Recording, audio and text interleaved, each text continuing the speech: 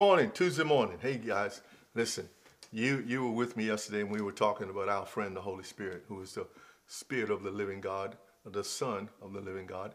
We if you want to know, okay, anything, don't ask somebody that's never did it, and don't get information from someone who don't believe. All right, go to the Bible, look at what God says, and then ask God for this friend to reveal it to you, this holy friend, okay? And he'll share with you the things that you need to know, okay?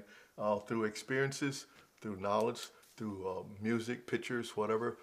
He'll do whatever he has to do to get to you because, again, you're his temple. And being his temple, he wants his temple to live fine, okay?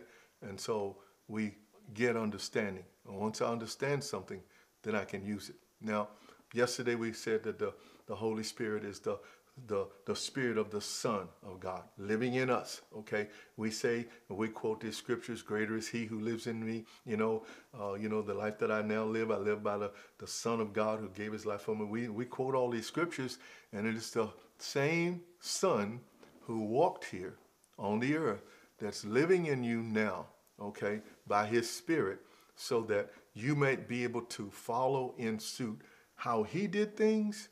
You'll know that this is the right way to do things. That's being led by the Spirit of God. And those that are led by the Spirit of God are called the sons of God. Why? Because you are following the Spirit of the Son. You're living the same Spirit that the Son lived when he was here, all right, in physical form. Now he's just here in spiritual form in all of us, all right? We go today to John chapter 14, all right? This is one of the things, we're going to cover a few of them today, that the Holy Spirit does. And I'm going to give you why he does these things because, maturity is at stake, all right? He says here, chapter 14, John chapter 14, please go with me real quick. Come on now, we only got like 7-8 minutes now. If I was on here for half an hour, we could sit here and talk about one scripture all half the morning. But come on now, let's run. You've been doing this for probably, 80 weeks now, something, more than that? Well, let me tell you something. You ought to be down. You ought to have this thing down. Verse 26. But the Comforter, which is the Holy Ghost, all right, whom the Father will send in my name. This is the Son talking about what's going to happen, okay? All right, so that when it happens, you'll know how it happened. All right? And he says this, whom the Father will send in my name, all right? He, not it, okay? He, personal, he, okay? He shall teach you all things and bring all things to your remembrance whatsoever I have said unto you. So we have the Spirit of the Son teaching us, okay? Things that the Son himself has said. This is how you learn. This is how you know, okay, Jesus said that.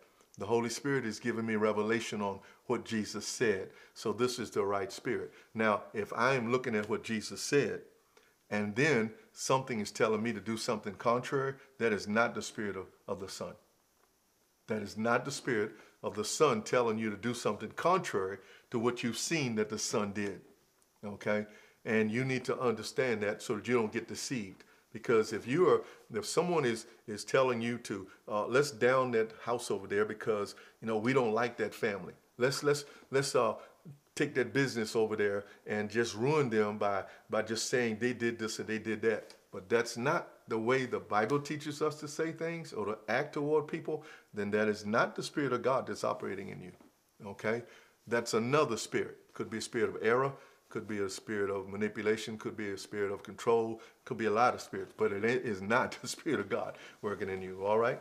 Now, why do we say, well, this is important that he teach us? Well, because one of the things that he teach us is found in Ephesians chapter 4. Come on, go with me real quick, all right? Ephesians chapter 4. Now, in the book of, Proverbs, this talks about this word shalish that I mentioned to you a little while ago. God teaches us excellent things, and you search it all out, and it's things of threes, okay? Threes, okay, like the outer court, all right, the holy place, and the most holy place, all right? And those three, you could say, outline every other three that there are, okay? Because they are the first of things in order, the first fruit of something. The first fruit is holy, everything else becomes holy, okay? So when we look in Ephesians chapter 4, and let's start right here. Here, verse 11. All right, real quick now, come on. He gave some apostles, some prophets, some evangelists, some pastors and teachers, for the perfecting of the saints, for the work of the ministry, for the edifying of the body of Christ. All right, till we all come into the unity of faith and of the knowledge of the Son of God. All right, that's the Son that's in you. All right, unto a perfect man. What?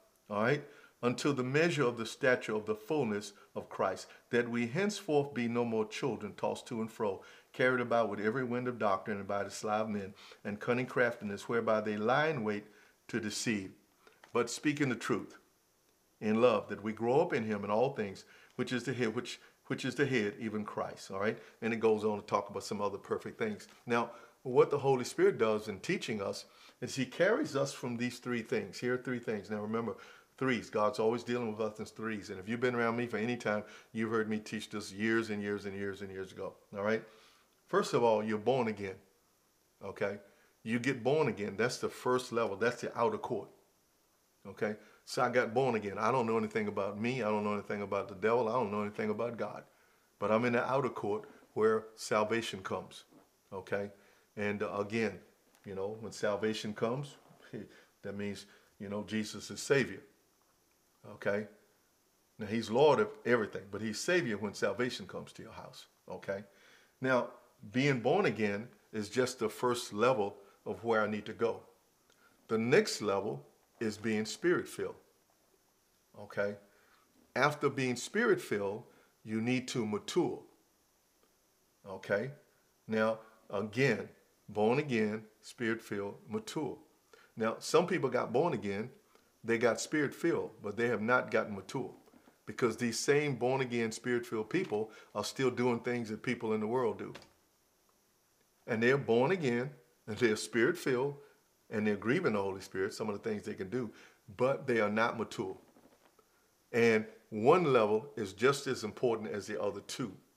All of them need to be complete. Okay? It's like you every day. When you wake up, if you're hungry, if you don't eat, guess what? You're not complete in that area. And if you don't eat and you're not complete, then you're not going to grow. All right? I mean, everything works together, and everything works together in the spirit realm the same way. So the Holy Spirit is sent here to teach us. So let's look at some more things tomorrow here on Daily Bread to help you to understand the Spirit of the Son that's in you does things that help you become himself present before other people. God bless you. We see you here tomorrow morning on Daily Bread.